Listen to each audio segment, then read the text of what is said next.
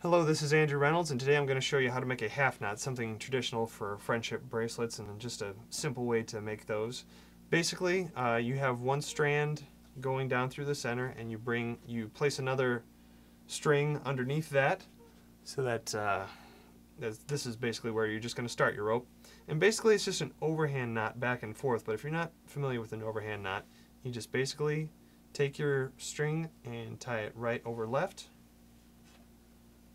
and then kind of pull it tight there. Now basically what you're going to be doing is flipping the knot around to either side and going right over left once again, just a little bit below the last one you tied.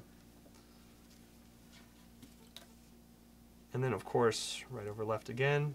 You just keep going. You know, typically this is people have very long strings. Once you get good at it, you can just kind of reverse the process and not have to keep flipping it over. And basically just through one study hall, or however long it takes, you just kind of keep going that, and it just gives your bracelet a little bit more of a thickness to it and just something kind of solid, so that as you keep going you get that down all the way. But that in its essence is what a half knot is used for and how to do it. Thanks for watching.